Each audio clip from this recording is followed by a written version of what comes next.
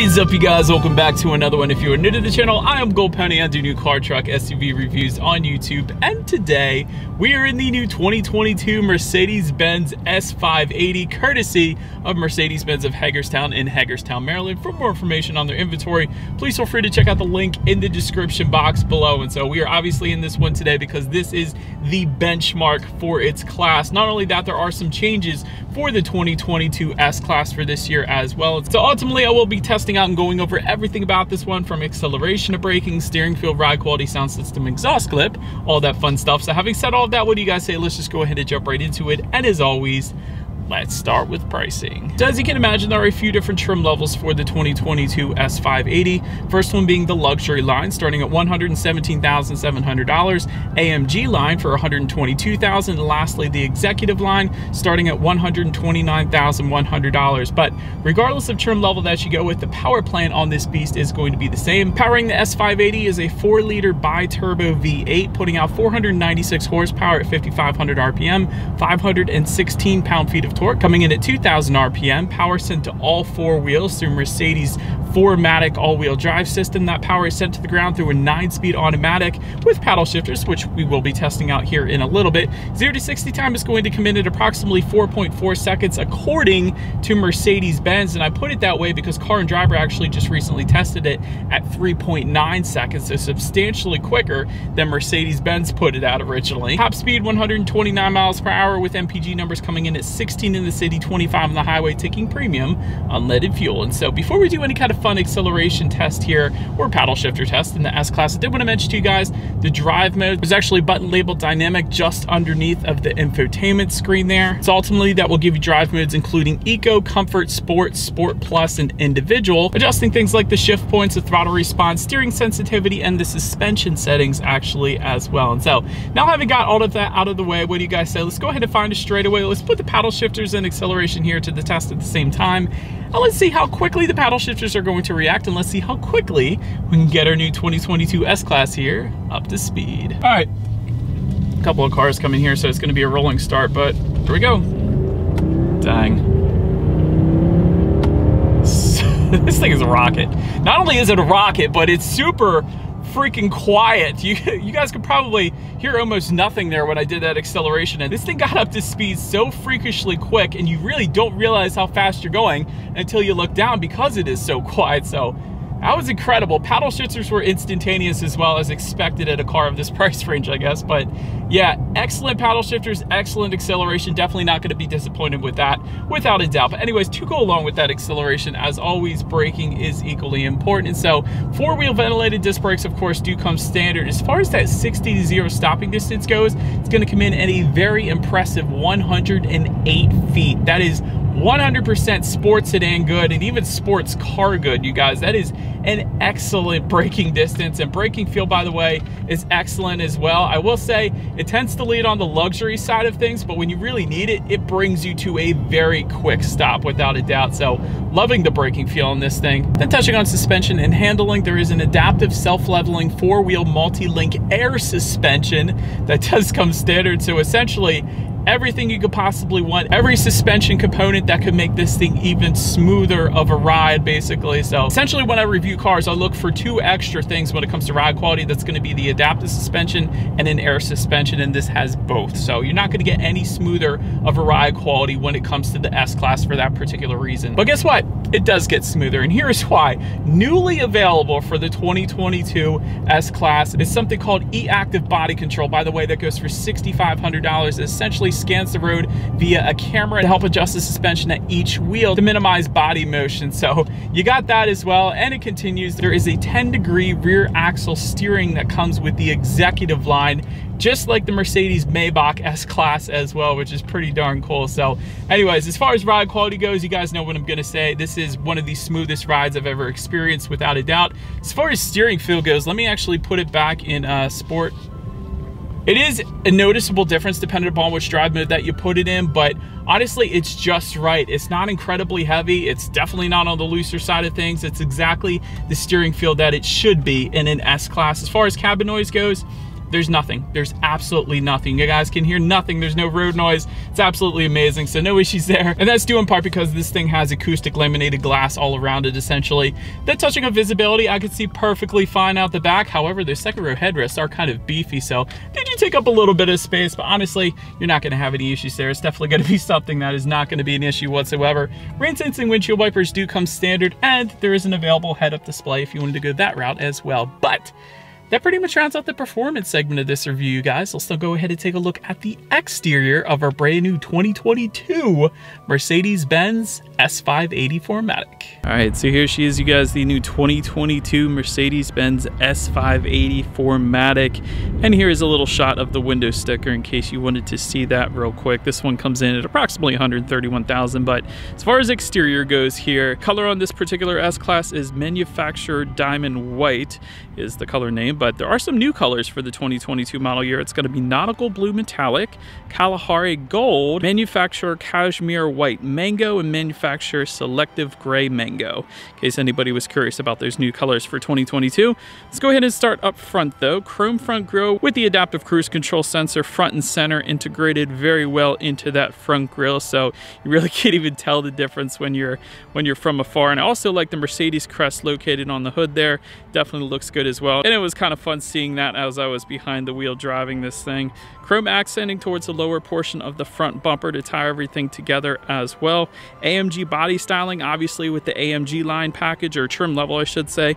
To the sides, full LED headlights do come standard, being both low beam and high beam, with LED daytime running lights, automatic feature coming with that as well, and automatic high beams, meaning if you have your high beams on at night and it senses a vehicle coming in the opposite direction, it's going to automatically dim those back to low beams. Then when that vehicle is gone, it's going to bump it back up to high beams for you. So very convenient feature there. And overall, it looks like an S-Class. Very nice design to the front, very recognizable instantly. So pretty much rounds out the front end of this one though. Let's now go ahead and make our way to the side of the S580. All right, so now since we are around to the side of this one, chrome window surrounds do come standard. Chrome door handles flush when the vehicle is actually moving, of course. Right now they're popped out because we're not moving, but anyways, flush with the S-Class for a little better aerodynamics. Taking a look at the side mirrors, they are body colored power adjustable side mirrors. They are also heated, of course, with LED integrated turn signals, and they are auto dimming, so that's always nice if somebody's got their high beams on behind you, and power folding then as well. And this thing is going to get some added chrome accents on the side skirts towards the bottom there. You guys can probably see that then as well. But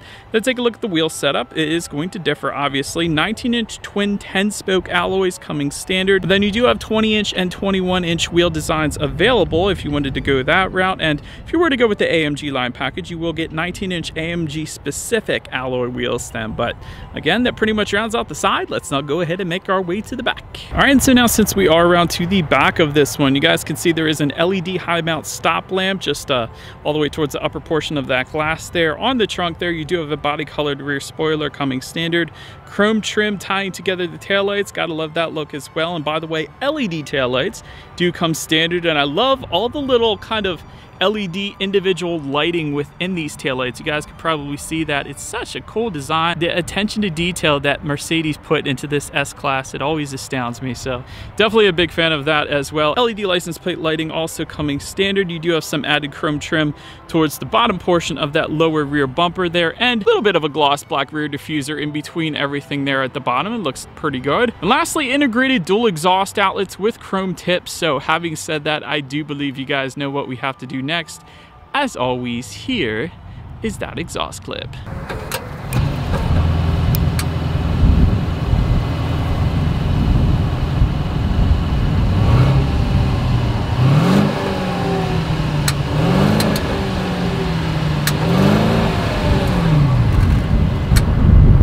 So now since we are around to the back of the S580, when it comes to opening that rear trunk, there are a few different ways to go ahead and do that. There is a button on the key fob itself.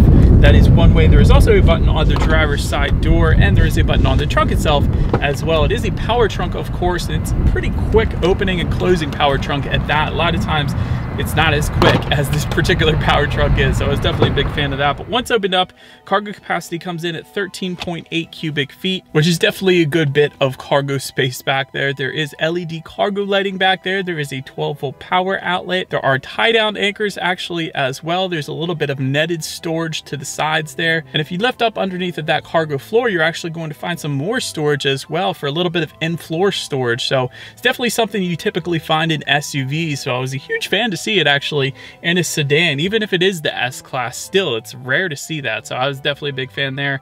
Making our way then to the rear legroom, that comes in at 43.8 inches. That is a ton of rear legroom. For reference, I'm even 6 feet tall. This is how much space I have back there.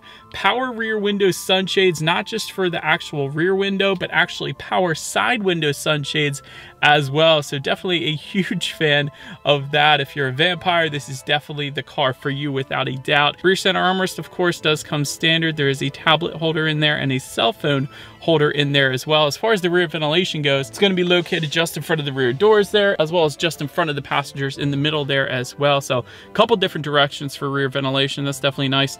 Rapid heating rear seats are going to be available, but I did want to mention there is an executive right rear seat available, and that is, again, just for the right rear seat, the passenger side, that is going to recline 43 degrees. It includes a power calf and footrest feature, memory settings actually as well, and rear seat neck heating. Rear seat neck heating. Is that even a thing? That's an incredible feature. Mercedes, you thought of everything for this S-Class. I absolutely love it. And of course, you got freaking pillows for the headrest back there as well. So 100% on point when it comes to rear seat comfort without a doubt. And of course, ventilated rear seats are available then as well. But so then making our way up to the front seats, 12-way power adjustable front seats do come standard. They will be heated, multi-contour front seats with the massage function, all of that coming standard, ventilated front seats coming standard. Memory settings can be found on both the driver and passenger side doors for up to 3 different driver and passengers. So even the passenger can have their own memory settings, which is pretty darn sweet. Napa leather is going to come standard. It is a quilted Napa leather. There are several different interior color options available as well. And overall, one of the most comfortable seats you can possibly imagine. Of course, power lumbar adjustments as well. I didn't even mention that. So you sink right into these seats, and they're kind of an extended seat cushion as well. So extremely comfortable place to be in the front seats then as well. But then take a look at the steering wheel. It is tilt and telescoping. It is leather wrapped and it is heated as well. And the 10 and 2 bolsters are definitely on the thicker side, which I personally appreciate then as well. Then make your way to the startup. Let me first start by showing you guys the key. It is a pretty heavy duty key.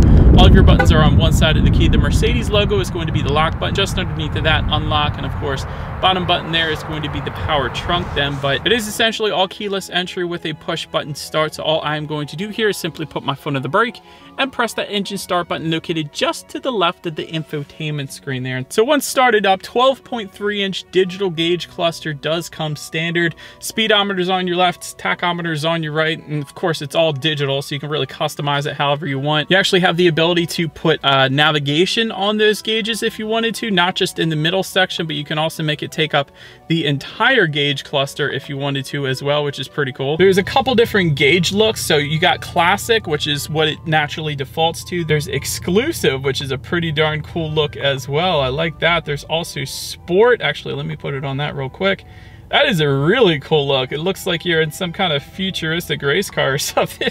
I like that. And then there's understated, which I've seen on plenty of other Mercedes-Benz as well. So overall, everything can be controlled by using the steering wheel mounted controls found on the left side of the steering wheel. I love these different gauge readouts. So definitely a bunch of different looks, whatever you're into. So I am a huge fan of these gauges without a doubt. One of the best gauge clusters I think that is out there right now without a doubt. My last 600 and so cars that I've checked out. But anyways, now let's go ahead and make our way to overall interior quality. A panorama roof does come standard for all trim levels across the board. LED interior lighting, of course. Garage door openers found on the lower portion of that frameless rear view mirror for up to 3 different garage doors. Dual zone climate control, of course, coming standard. 64 colors of ambient lighting as well, and that's all adjusted through the center infotainment screen I'll be touching on here in a little bit. Illuminated door sills do come standard. The AMG line is going to add a couple different things. The AMG floor mats on the inside, stainless steel pedals as well. We actually have stainless steel pedals actually right now, which is pretty cool. Wood trim does come standard, and it's matte wood trim, which I personally love. I like the little texturized feel to it. Wireless phone charger can be found kind of just to the upper left-hand corner of the cup holders there. So you got that. You got a little more storage, dual cup holders, of course. 2 phone charging ports within the center armrest. You got 2 more phone charging ports and a decent amount of space there. Let's check out the glove box real quick. And actually within the glove box, you're actually going to find your scented air freshener in there too. So definitely a big fan of that. And it's like a felt maybe kind of material inside the glove box, so another cool texture inside the glove box. All kinds of different textures in this thing, so I'm definitely a big fan. I like the quilted leather as well found on the doors. They carried on the quilted leather from the seats onto the doors, so that was pretty cool too. Overall, I don't think it gets a whole heck of a lot better than the interior quality in an S-Class in the end. But now let's go ahead and make our way to the infotainment screen here. A 12.8-inch OLED touchscreen display does come standard, of course. Bluetooth and audio streaming coming with that. Wireless Android Auto, Apple CarPlay. That is a new feature that vehicles are starting to roll out now, so I like that the S-Class, the new S-Class, has that coming standard as well. Factory navigation also coming standard. You can adjust your climate control settings up on that screen as well. Heated seat buttons are up there. You can also adjust your ambient lighting settings up there, which I thought was pretty cool. And you actually have